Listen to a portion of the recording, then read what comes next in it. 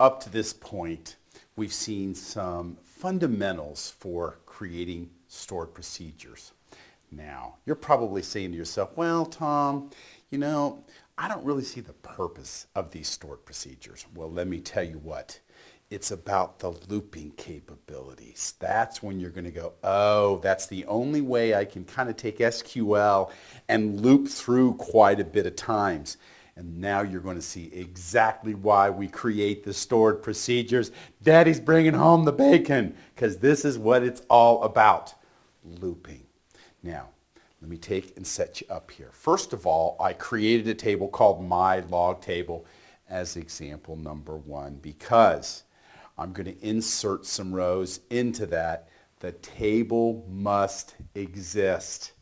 Sometimes I've created stored procedures with derived tables in them or volatile tables in them.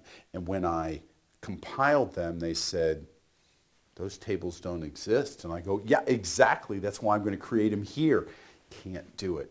You have to have a permanent table or a global temporary table that you insert select into. So I have created the table as a permanent table because we're going to insert into it.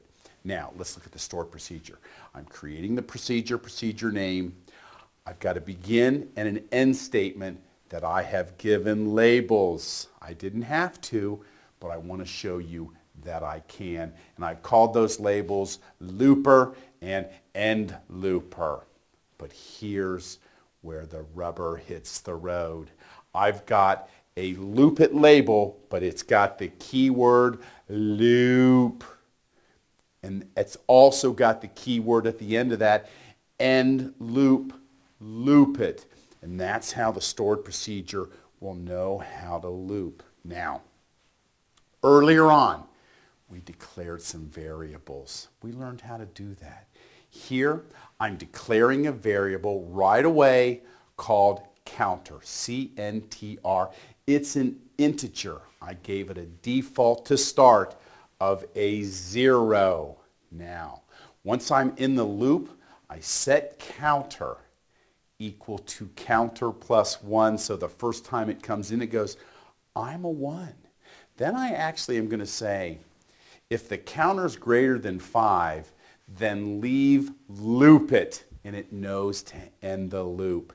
If not, it's going to do what I tell it to do, and I say insert into my log table counter, and then the time.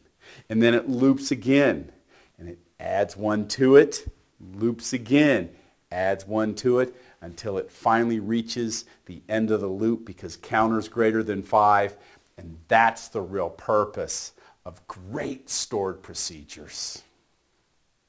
Let's review that one more time. 1, we make sure the table already exists. I created it. Number 2, we build that stored procedure. And notice in the keywords red, the words loop and end loop. That's the way loops are done, or at least one technique for them. Once I've created the stored procedure, I just call inserter 5, open paren, close paren, and the stored procedure runs. When I check on it a little later and select everything from my table, I notice there are 5 rows in it because I set that counter and I said, you run this each time and you keep looping until that counter is greater than 5. We just saw a query that did a loop, and I am showing that query again in the first procedure here. We said we're going to loop. At the end we have an end loop. We set our counter each time we come into the loop, and we say that loop gets greater than 5. Leave the loop. Now we're going to do the same thing in example number 2, except we're not going to use the word loop and end loop. We're going to use repeat and end repeat. How we get out of this loop is a little bit different. Notice here at the beginning we have the repeat, and then we say until counter greater than 4, and that will tell the procedure when to leave. So these are 2 exact examples of how you can do looping. Loop and repeat.